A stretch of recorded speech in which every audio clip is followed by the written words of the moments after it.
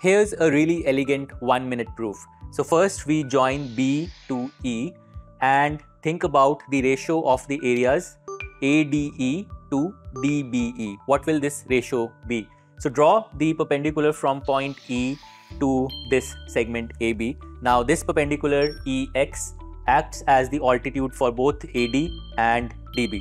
So it's now easy to find these two areas. The area of triangle ADE will be half times AD times EX, and the area of triangle DBE will be half times DB times EX. So the ratio of the two areas will simply be AD over DB.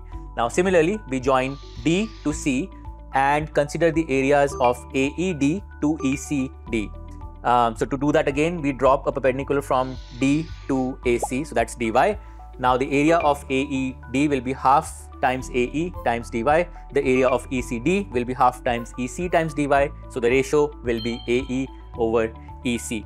So the ratio of this area to this area is AD over DB. The ratio of this area to this area is AE over EC. But now here's the cool part.